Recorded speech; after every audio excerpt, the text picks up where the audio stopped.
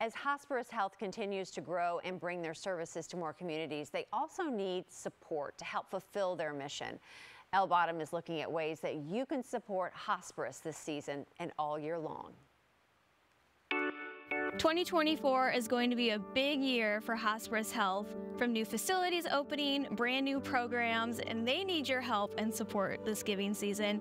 I'm joined by James Watson, the board chair for Care Guide Partners. This is so great to talk to you because this is like a passion project for you. You volunteer yourself to help Hosparus Health, and so you have a tough job gathering support to bringing projects like the PACE Center alive. So how is fundraising going for the Care Guide Partnership's PACE? You know, we've had some great donors already step up to give to this project that are very passionate about it. We've had a lot of great interest within the community, so we're really excited about this project. It's going well. We have a long way to go, so we still need donors. Of course. So Hosparus Health has been in E-Town for 45 years, and so it had some very humble beginnings, and now it's really expanded here. So how is that journey over time? How has that expanded? Sure. So Hosparus, as you said, has been here over 40 years, and Hosparus Health really focuses on end-of-life hospice services. We've gotten into palliative care over the past several years and done a great job in that space because it's an important component of care as well. But then we've started a new portion of Hosparus, which is Care Guide Partners, the entity that the PACE Center is under, which focuses more on palliative, all-inclusive care. So it really is changing the face of what we are as Hosparus Health, so we can provide more services to the community for the next 40 years to come. So this isn't the only facility opening up in 2024, right? You have some others opening. That's correct. In spring of 24, we'll be opening our new grief counseling center, and within 12 to 24 months, we'll be breaking ground on a new inpatient center in Louisville, Kentucky. Oh, wow. That is so great that you are supporting these services because it is so needed in our communities. And so if someone's interested in giving or volunteering, how can they kind of get that process started? Sure. So we have a couple ways. We have a new text-to-give platform set up. You'll see that at the bottom of the screen. Also, you can reach out to hosparus.org and you can find our information there as well.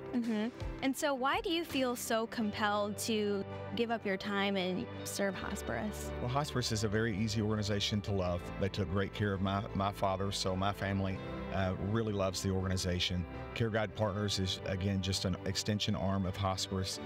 This PACE Center is going to change our community.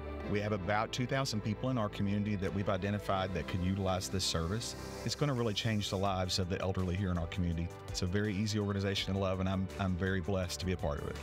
So you mentioned that your dad got help through Hosparus Health. So could you kind of expand upon that a little bit? That process went phenomenally well for us. That's where my family and I included really learned what Hosparus brought to the table. You know, my dad was allowed to pass away with dignity. It allowed us to just be family to him and not have to be caregivers. So I got to see my mom and my sister, who had really done the bulk of the heavy lifting.